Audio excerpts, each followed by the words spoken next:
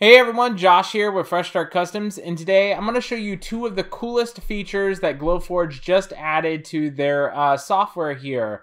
One of them is a basic feature that is in most laser software that should have been here all along, but it's finally here in Glowforge's software, and that is the join tool here. So you see these two little squares on the right hand side. What you can do with this is you can overlap an object like this star and the circle, and then click join when you have them both highlighted.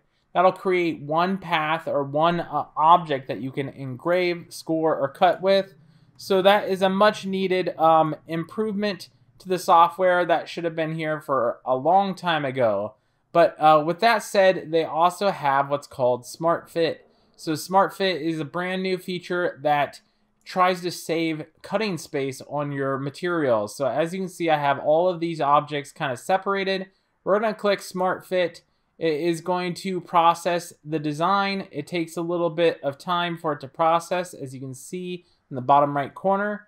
But once it processes the design, it relays them out, saving as much material as possible. So I'm going to show you a better example with an actual file. Let me delete these. And then I'm going to just import one of my own files. You've probably seen a video I did recently on the senseless penny game here that I created. Now that I have this uploaded, it's already really well thought out. I tried to save as much space as possible, but I'm going to click Smart Fit. It's going to reprocess this design and try and save me even more space here if possible, and we'll see how it lays it out here for me. So let's see how it does it. As you can see, it reorganized all of that. I'm not sure how much space it is saving right here. This should have been moved up, but that's a super easy change. I can just move that up like this.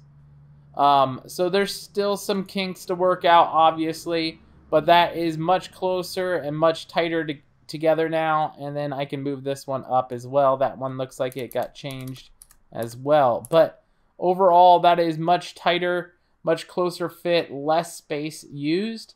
So there are still a few kinks that can be worked out, but overall, that did a great job, and this is going to help you with any kind of design that you purchase on Etsy. Just a super cool feature that I wanted to share with you guys to show you what is possible with these two new features here. If you have any other questions about it, let me know down in the comments below, but I'm glad to do a new video on Glowforge's stuff here. Glad to see they're starting to innovate again. But yeah, if you guys have any questions, let me know, and I hope you guys enjoyed the video, and we'll catch you guys in the next one.